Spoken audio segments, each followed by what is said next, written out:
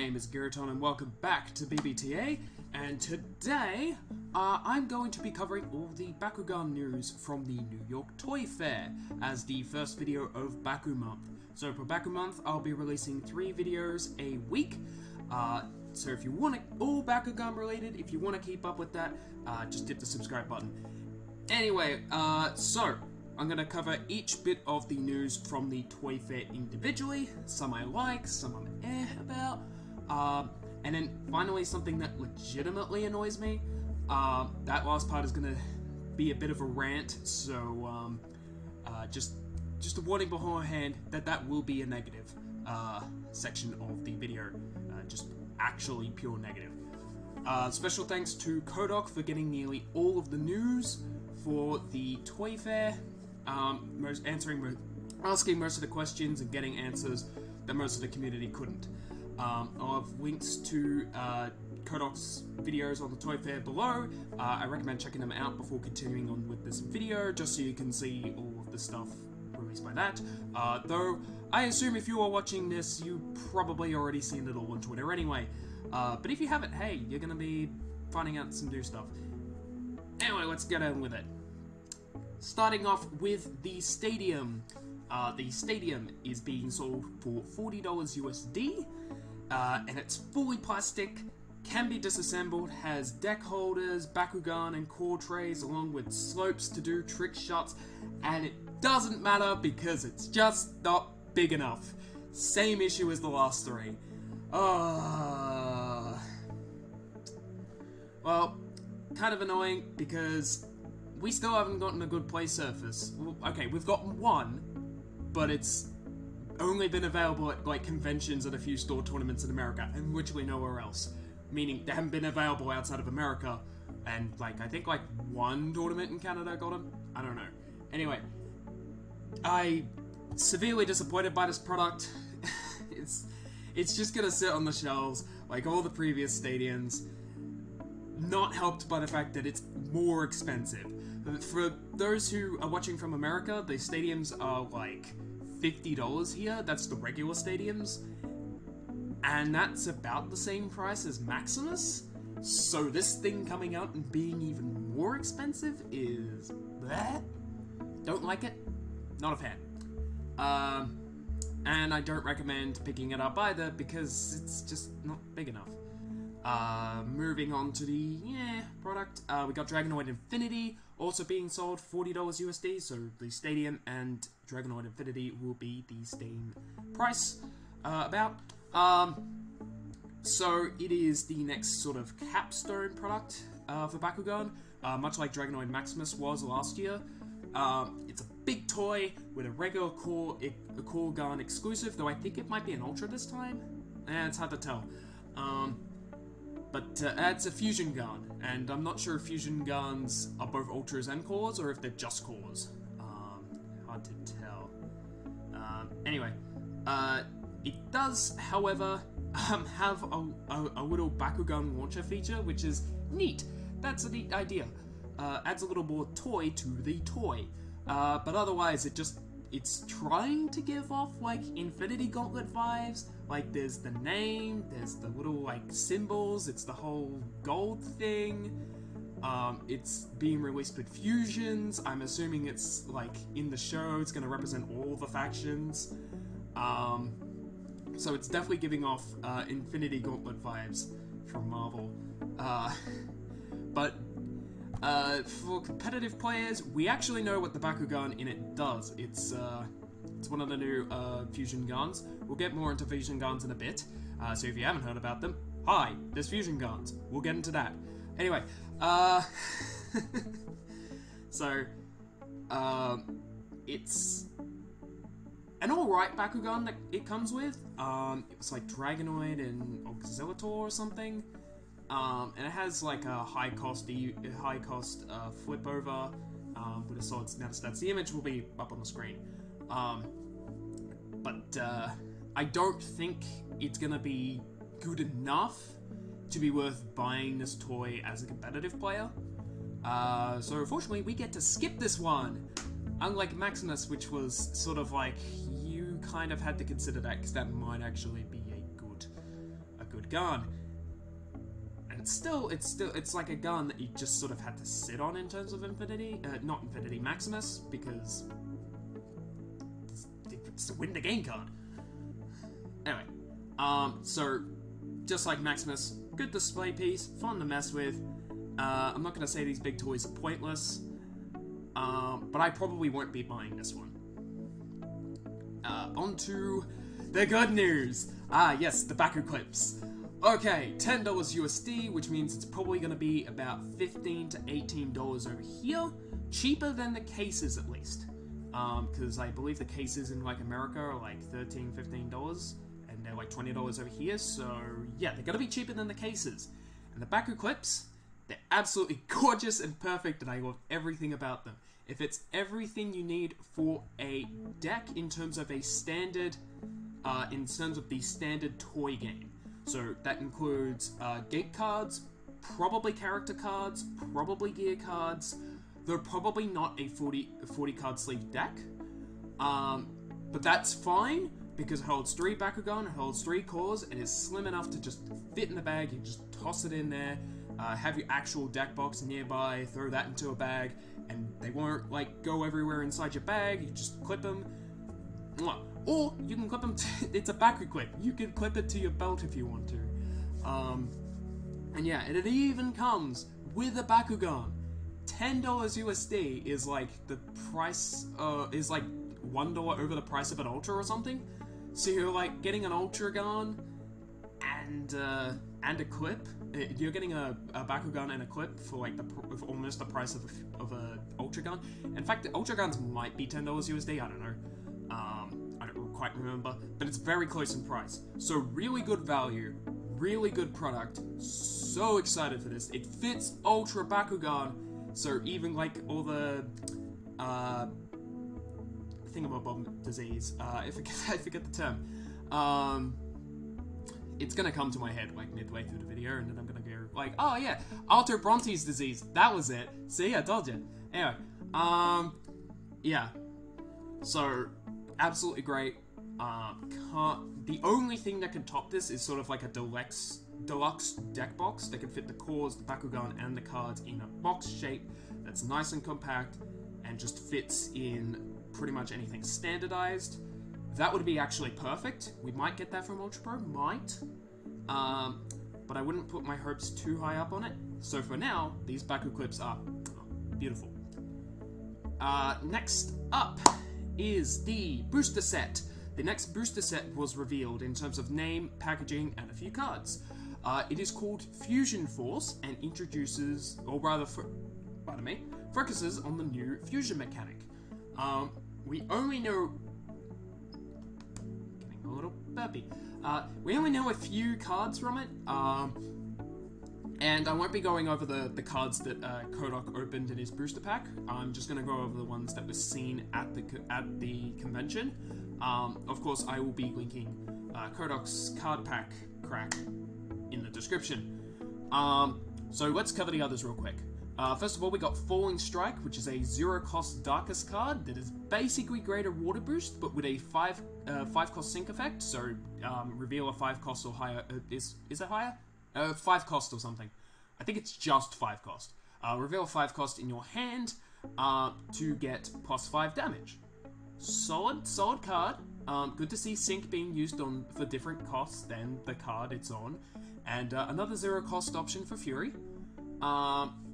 Not sure if it's quite gonna be used, because it is just greater water boost if you don't get the sync, and even with the sync, greater water boost with +5 damage.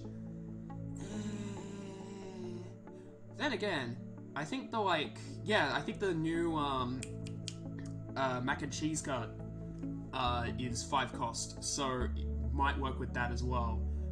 Meaning you could do this for 0-cost, reveal the thing, get the 5 damage, slap the other card down, reduce your opponent by 5 damage, and then that's a swing of 10 damage for 2 cards. You're pretty much going to be winning the mac and cheese game. Yeah, that sounds like a good combo. Yeah, anyway, continuing on. So yeah, might see play, not sure. Terrain Vitalizer is an Aquos Ventus gear card that costs 4, gives +2/+2, and has a double equip effect, meaning it can be used with other gear cards on the same gun. It's also a cantrip and allows you to energize a card from hand on play. For those who don't know what a cantrip is, it means it's a card that replaces itself with a card draw. So normally a card that says, if you play this, draw a card. So in this case, it's drawing you a card, and then you have the option to energize a card from your hand. I like this card, especially with gear reduction cores, because that makes it 2 cost. And its double equip effect doesn't mean it doesn't clash with any of the other Ventus gear cards, because the Ventus gear cards are really good. Mostly because of just how Ventus is. It's a control deck, meaning the gear cards gain more value over time. I'm not sure if it's worded as if you have to play this gear card second, though. I might have to get a ruling on that, but I'm pretty sure that isn't the case. Anyway, I like the card. Next up, Crystal Blaster is a Pyrus and Chaos 5 cost in power gear that gives +5/+5, and it blows up all your opponent's Evos, gear, and heroes if you empower it. This card is insane, super strong, and you can get it off for a total of 3 energy in terms of the full effect. But you do have to play Empower like enablers and to get the second effect off. And it is still, you gotta hit the gear cost card to reduce it to 3. It's a lot of cost to get it from, it's a lot of cost in total. If you are hard playing this, that's 8 energy total, which means you're probably not gonna be able to do that in a game. Especially if you're Chaos and Pyrus, because you're either, because that archetype is quick. But man, the fact that this is in the same like sort of scenario as what Chaos Pegatrix is gonna be in, Chaos Pegatrix Ultra, the core stealing one, is kind of just scary. I'm not a fan of this existing, but it is a good card. So yeah. Initially we thought this card was -5B power plus 5 damage, and then had the Empower effect. And that would have been a lot more balanced, but that means you'd have to hit the Empower effect. Yeah, stupid good card. You probably want to play Empower with it, and Empower is a little... not sure where it is right now. It's got a few good cards. It's got really good enablers. We've got like a 1-cost card that enables the next Empower card you play, and then we have a hero that just has Empower innately triggered. And that plus this gear is insane. But yeah, I think Empower needs a little bit more. That being said, this card might just be the little bit more. So, next up is Pyrus Flashfire, and this is the last one I'll be talking about in this video. It's 4-cost Pyrus action that removes all energy cores from enemy Bakugan. And while that sounds meh, and an underclassed Inferno Wings, that 4-cost is a lie because it's Rapid Fire. Yeah, this is the only Rapid Fire card to directly affect B power, so it's going to be used on just that sense. And while rerolls and that, it might go the way of Hot Potato and just be no longer used because rerolls just straight up outclass it, and most decks are running 6 to 12 rerolls, especially if you're playing Aquos and Pyrus, meaning this card is very weak against those. That being said, it does affect Mega Pega really, it really hurts Mega Pega, because your opponent rolls out Mega Pega, they steal your cores, well then slap this down, suddenly they don't have any of their cores, and even if they reroll, well sure, they can get the best core. But hey, you've only spent 2 cards trying to do that. Maybe you could catch up by other means, like maybe you just play down, what's-his-face, Nilius, and just get over on the B power. It's going to be a tough fight. That's a tough fight for you no matter what, but this card helps the fight. So I like this card. Really good addition to Rapid Fire, which is already an archetype I'm very excited about. I'm hoping to see those packs soon, because, I really want to play Rapid Fire. Next up, we've got the Fusion Bakugan themselves. So, These are new Bakugan that represent two Bakugan fusing together. They are dual faction, but only count as one for the purposes of deck building. I'm not sure if there's like a dominant faction thing going on, I can't remember. But for the purposes of deck building, Fusion Bakugan count for one faction. This is very important, so we don't get 4, 5, 6 color decks running around in the meta, absolutely breaking everything. So, the interesting part, though, is that they are double-sided character cards. So, you can evolve them by flipping them over by paying the fusion cost, and that like fuses the two Bakugan because they appear as separate Bakugan on the art, even though the toy has them fused together, because the fusion side has them fused together. Which, by the way, that's like a really neat thing about the fusion Bakugan. They're two toys fused together to make a new toy. And for some of them it looks awkward, for others it looks amazing. Fangzor plus Mantanoid is mwah. Unfortunately, some of the colors look really weird. Some of the colors are just bleh. Pretty vomit-inducing in terms of the color matchups. While other ones look pretty alright. And then, of course, it's just personal taste going into a few of them. I kind of wanted... what I really like is how you fusion. So, the fusion cards have a cost that is printed in their ability text to fusion them. And that's an energy cost, normally. We might get alternative, weird, like, maybe I gotta discard a few cards from hand and then pay to pay the cost or something like that. But you pay a fusion cost, and that allows you to flip them over, and that basically means you don't have an Evo in your deck, you have the Evo on the card. And it's also an amazing energy sink, because this is a thing I've been thinking about for a bit now. Bakugan lacks energy sinks, meaning if you don't want to play any cards on your hand, you just have the energy open, and if you're just winning a fight when you've got a completely open set of energy, you're not going to use that energy for that turn. That's not amazing, because you're not using as much energy as you should be for the game. This almost fixes that, because you only get it once per fusion card, but hey, it's an energy sink that's better than nothing.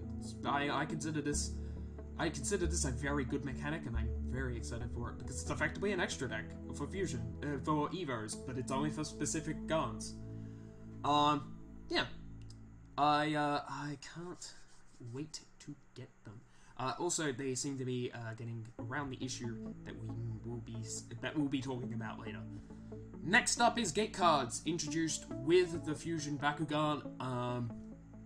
The gate cards are basically the original game. So you've got a series of attributes with numbers on them.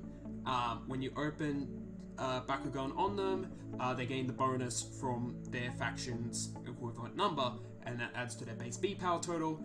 And if you're higher than the opponent, then you win. They're probably also going to play as the original way, meaning two Bakugan have to land on the same card. If it's one of yours and one of your opponents, they battle by using the B.P.A totals. And if it's two of your own, you just take the card and win the fight, and then you take 3 gate cards. That's a original Bakugan. Neat, a little bit of nostalgia.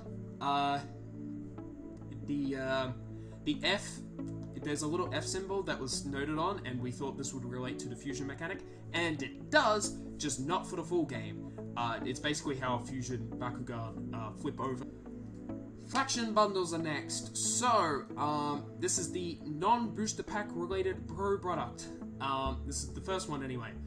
I don't know exactly what they are, but we know it comes with at least one reprint promo with art bursting printing, so it's a promo card. The artwork goes outside of the normal art border. And it's got a bit of foiling to it. I think the foiling is unique to these, rather than the hex foiling. Really, really good idea. We also know that they come with some booster packs, but we don't know how many promos or reprints or anything like that it comes with. We don't know how many booster packs they come with, or anything like that, but we do know it comes with a cardboard faction-themed deck box, which is just a nice bonus. It's the same thing Magic the Gathering gives with their starter decks and a bunch of other bundles and stuff.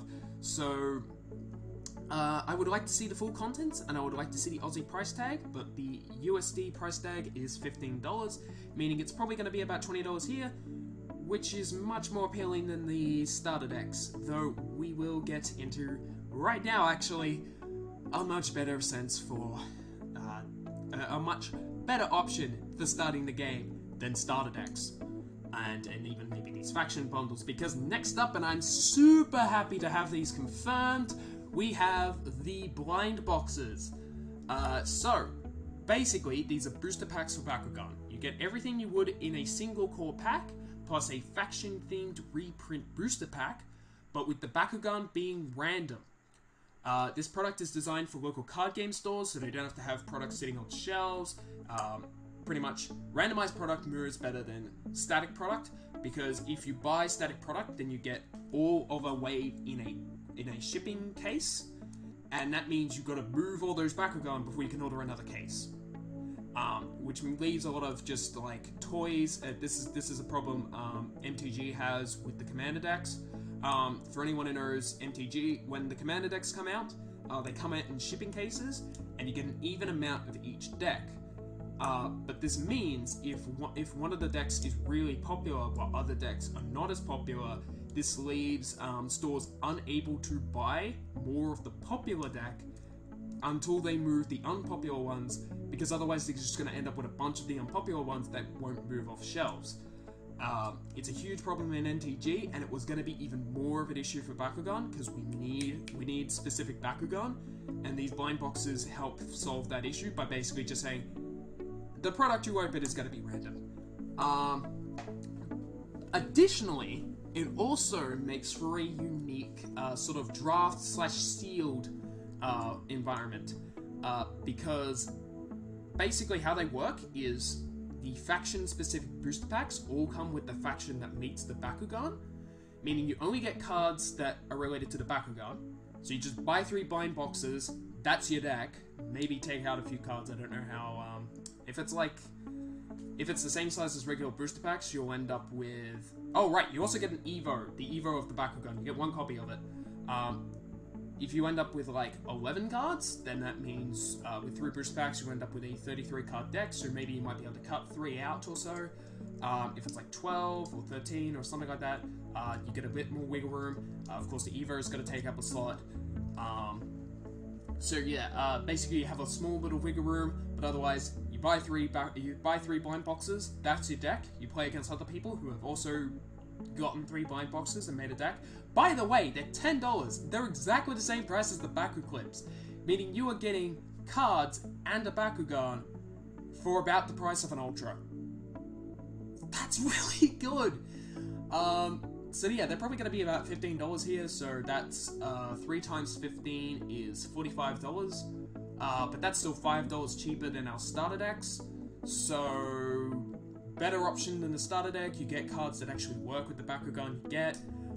They're reprints, and they're meant to be sort of a selective card pool, out of what we've heard from Ventus Knight.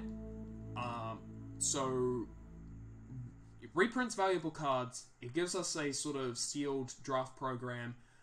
It makes for better starter decks than the actual starter decks, even though you don't, like, know what is inside the product, but it's a lot more interesting, especially for new players.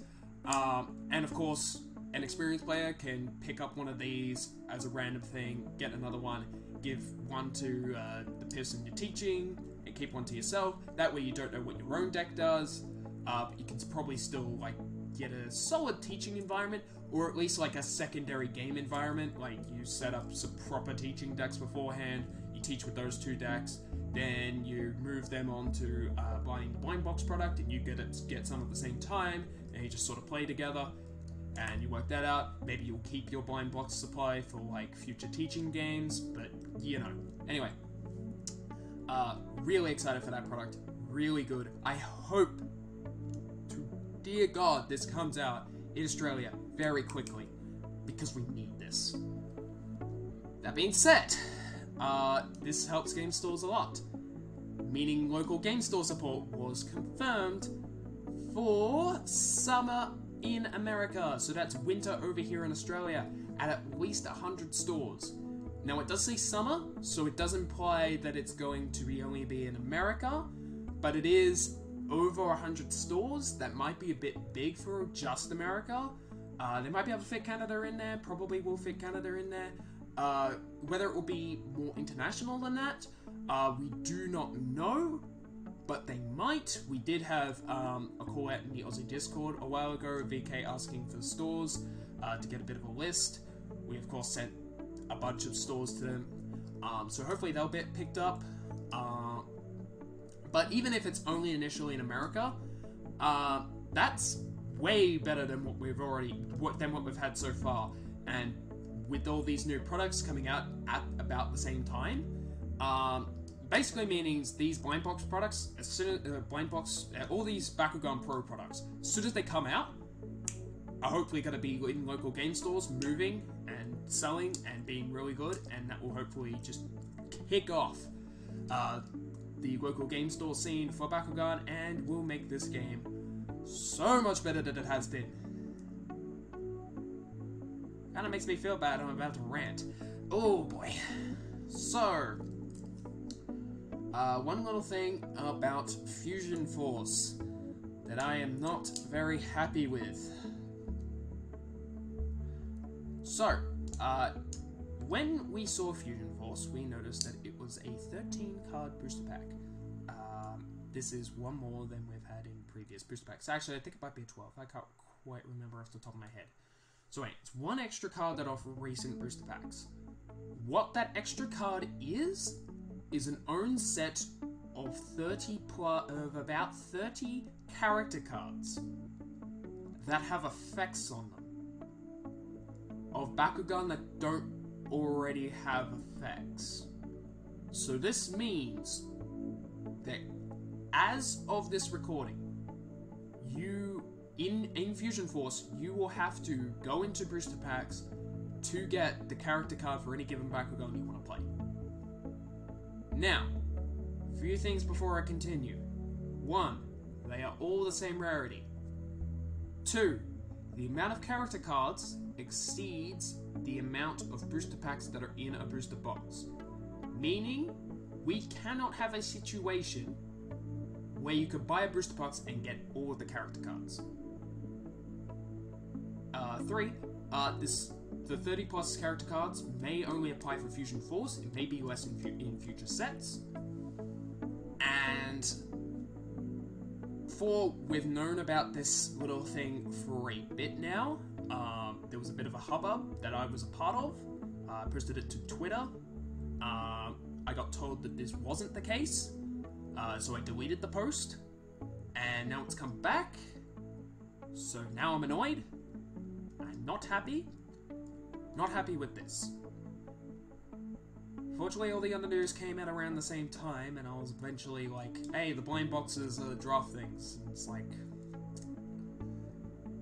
okay, you've at least put it in mixed feelings zone instead of just pure annoyance, because these is really not good.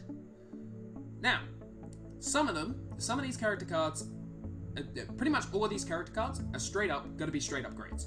You will need, if they say that the character cards you get with the toy, if they don't have the effects, they don't have the effects, then we have a serious issue. Also the case of if the blind box packs don't come with the ability card, character cards, because if we get neither, then we have a problem. Because even though a lot of these character cards are going to end up just being pack chaff, just straight up like commons that you throw in the bin because they're pointless, nobody wants them, there's going to be a situation where it's just going to add cost to whatever Bakugan you buy. And that cost can be anywhere between like $1 or $50 if it gets really, really bad. Now, they don't have rarity. They're all the same rarity. But short prints happen. on purpose, on by accident. They happen. And of course, market buyouts, a bunch of other things, bunch of other factors, just popularity. If something like what we already know, or at least if I recall correctly, the one character card that we initially found this situation out was Hale's Pegatrix Ultra. And Hale's Pegatrix Ultra we already know has an amazing Evo. And it has an okay base form without the effect. But we know that there is one with an effect. And that one's going to be extremely popular if, of course, it's the case of they might have been... maybe there's an errata rolling or yada yada yada. You get the idea. Not happy with this, because I do not like the idea that this is being done to fix a mistake that was self-made, which was basically they didn't want to put international cards into the toy packs, so they wanted to come up with a way to do it. But they could have made them promos, they could have made it an exchange program. If they make it as an errata ruling, if they don't do it as an errata ruling, then they could have done it as an errata ruling. Either way, super annoyed at this because this could just add cost to a Bakugan. And Bakugan are already overpriced as toys. We know this. There's people complain about the overpricing. Some of the products just straight up don't move without a sale. Bunch of other things, and it's adding costs that is unnecessarily needed to be added to the game in terms of the singles market. Yes, it's meant to bring the game out to the world, make it a lot easier to get the international printings and stuff, but it's just, it's sketchy. It's fixing a problem that could be fixed in other ways, much better ways, that shouldn't even be an issue to begin with. And it's just stupid. Shouldn't be the case. We do have to wait until they come out, see what the full situation is, but I am not happy with this, especially since I was told that this would not be the case. I was hoping, personally, that they would appear in the blind boxes. So you'd have to get the blind box version of the Bakugan in order to get the true character card. Because at least then, it's moving store stock, it's getting a singles market out for the Bakugan better, and it's overall helping the community more than it's just being a scumbag money move off the booster packs. It wouldn't be amazing in that situation, but it'd be better than having them in the booster packs as an entirely separate thing, and potentially adding way more added cost to the Bakugan themselves. Especially with the blind boxes being as cheap as they are.